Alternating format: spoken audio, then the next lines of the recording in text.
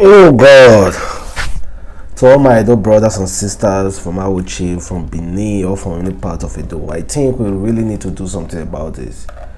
The time will come, Edo State will be known as #1 site for Ashawo girls.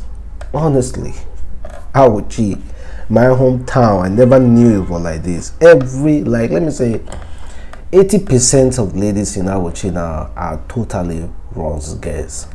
Like, you cannot approach a girl, the first thing she's gonna tell you is how much are you giving her. Like, I don't understand. So to all of you who are from Edo State, who are outside abroad, please just know now, our town is gradually becoming a site for Ashawo. Honestly, I'm telling you, like, I saw it myself. Like, I witnessed everything. I'm in Edo State for like 5 days now. So guys, you already know it's your boy here, Adamslink. Welcome back again to another video. Welcome back to another crazy video. Thank you for coming back, for clicking that video as soon as you got a notification. Please try as much as possible to like this video, comment, share it on social media platforms, share your opinion in the comment section below, and also follow me on Instagram, Facebook, Twitter at adamslinkmedia. And also guys, please try as much as possible to click on the subscribe button below, and of course click on the bell notification to get updated on all my new content. So guys, according to information, a lot of Dubai clubs are struggling currently, and a lot of Rosgans based in Dubai are not happy. They are like losing a lot of job, all because of one person, and let me say 2 persons, and that is Woodbury and Hushpuppi and their gangs. And that's because, you know, Hushpuppi is one of all those guys that whenever he's in Dubai, a lot of Dubai clubs want him to come to their own club to party with the girls and his gang, because they know they're going to almost buy like double the amount of the drinks that everybody going to buy in that club. Hushpuppi and this gang are going to buy it double.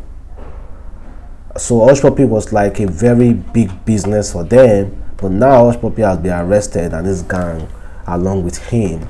And those girls that usually get money from Hushpuppi are also lamenting. They are not happy at all.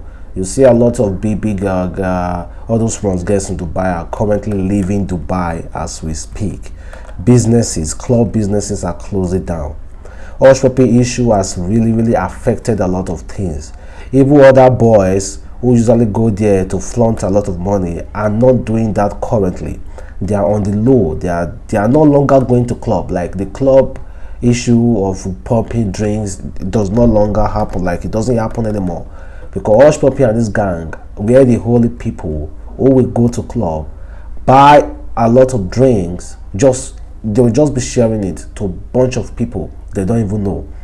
You know, and all they come in, and they are, because of them, whenever they are going to club, you see a lot of ladies from girls coming to that particular club just to get a glance or just to get a chance to see chop from Hushpuppi and this gang. But right now it's no longer there, and a lot of people are afraid, and businesses in Dubai, clubs, are gradually closing down, and a lot of girls are gradually leaving Dubai because the business currently in there is not popping. The Ashawo business, you already know what I'm talking about. So guys, let me throw this question out there to all my viewers. What do you think is more important in marriage, in a relationship, in anything, in a union? Money or love? What is more important? So leave your comment below. For me, honestly, I have little money, but now I need love. So the two are intertwined to each other. Without love, there's no money, and without money, there's no love. But love, in the sense of this word, is more effective in a successful relationship. No, money, in the sense of this word, is more effective in a successful relationship than love.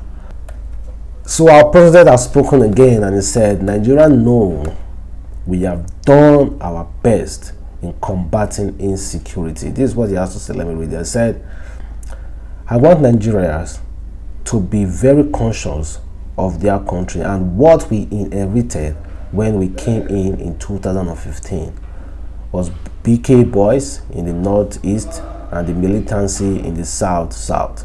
Nigerians know that we have done our best. What is coming up in the northwest and the north central is very disturbing indeed, but I believe the military, the police and other law enforcement agencies, from the report I'm getting, I think they could do better. That was our president said. So according to him, he said they have done that his administration have done their best in combating insecurity. Honestly, guys, for those of you who are in this country, for those of you who are really suffering the way that I am suffering in this country, the kidnapping and whatsoever, honestly, tell me exactly how you feel about this statement. Do you think that President Buhari administration has done their best in combating security? In fact, in other countries, when you come out to make this kind of statement, automatically you should have resigned because you have done your best. There's nothing you can do any longer. So you allow somebody who can do better than you are to come in. You should have used that word, they have done their best. You should have said they have been combating and they are still doing more and that they are still going to do more to combat. That is the statement that the politicians are supposed to use. But you know, honestly guys, I think Nigeria security is a very simple something. It's a very simple logic that the federal government just needs to implement. Allow state policing. Allow state policing. You cannot ask an Edoman to go and kill himself in Kaduna, all in the name of protecting people in Kaduna. I know when it comes to force, you are supposed to protect, but in the right sense, I'm just talking as on a playground. You cannot ask an Edoman to go and lay his life for the people in Kaduna. He has a family in Edo. Allow state security. The federal government, the power in the center is too much. They need to distribute that power. They cannot achieve success when that power is highly concentrated on the center. Even the heart cannot hold too much blood. It has to pump it around the body. You know, it's just a simple logic. We know we're going to get it wrong. There are a bunch of things that, not only insecurity, the federal government just have too much power. They need to distribute it. They need to distribute it, but the cabals will never allow that to happen. So that is why we will continue to have insecurity in this country. But they need to sit down. The cabals in this country need to sit down and for once think about the betterment of this country. Let them start distributing power. That is just the best way that I think that we can combat insecurity in this country. Guys, this is what Tiwa said. He said, just look at my son and realize how innocent he is, how kind he is, how loving he is, how honest he is, how forgiving he is, because he still cries to sleep in my bed even when I put him on time out, how great he is. And then I see that as we grow older, the world teaches us about jealousy, envy, hate, racism, tribalism, sexism, all these shames. The world slowly starts to put limitation on us, force us to differ, believe, and fear, etc. When we are born great, my prayer for us tonight is that we learn how to be children again. It's true, guys. I really see what she was trying to say in that. Like, everybody for one just need to sit and start being a kid again. You know, when a child is born, a child is never born with hate, with jealousy, with nothing. It's just pure love. Pure love. But as time goes on, the world teaches that child to be jealous, envy, dangerous, turn that innocent child to something very, very different. Well, the world is full of mysteries, and that is exactly how God has created it. So every one of us just need to do our bit and try as much as possible to assist one another, and then we can just do our bit. We cannot kill ourselves, because there are some times when you try, like when I say assist, there are some assistance that you give to people, they will keep coming for that assistance. They will never learn. The world is just a mystery. People are the characters of people are very, very shocking. What happened in Ghana, a 28-year-old woman called Abigail ended the life of her twin children simply because she wasn't able to cater for them. And honestly, guys, the first thing that I said to myself is, thank God human beings are not God, because she would have received that punishment immediately. Firstly, what were you thinking when you brought those kids into this world? Like when you were busy performing the ritual in order to bring a child into this world, it was somehow sweeting you, like you enjoyed it. The only time I can ever like see reasons to what she did is when maybe she was, something else happened.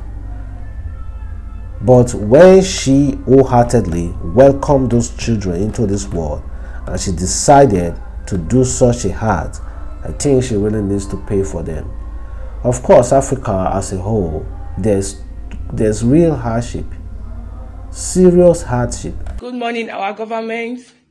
Please, we are pleading to you. We are guests from Lebanon. We are stranded. Please, all of us that we are sitting here, we are all sleeping in this same room. We are cooking our food inside this room. We are sleeping here. Everything we want to do inside this one room. Please, we need your help.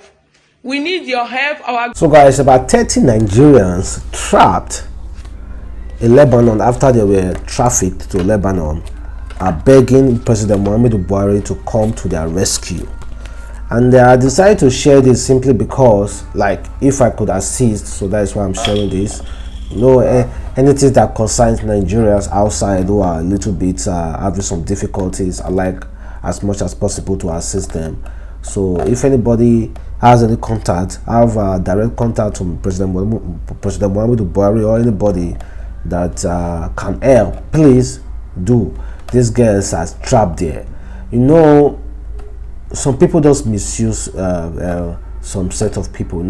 They will promise you that you're going to get a job, you're going to do this, you're going to do that. They'll give you fake documents. At the end of the day, when you get to that place, you see it's a completely different scenario. You understand? And it's not as if Nigerians like to travel outside to hustle, but simply because of the hardship in this country, that's why you see them going out. Before, it was guys who are like hustling, trying to go out there to hustle. But right now, ladies are not even becoming more than guys who are traveling hard. Everybody now just want to hustle. Just want to make a living for themselves. So guys, if anybody out there who know anyone who can assist these girls, 30 Nigerians trapped in Lebanon, please assist, please. So guys, it's a boy again, Adamslink. I think I'm gonna end this video here. Thank you again for tuning in. Thank you for everything you have been doing. So guys, I'm gonna see you in my next video. Have a wonderful day. Bye.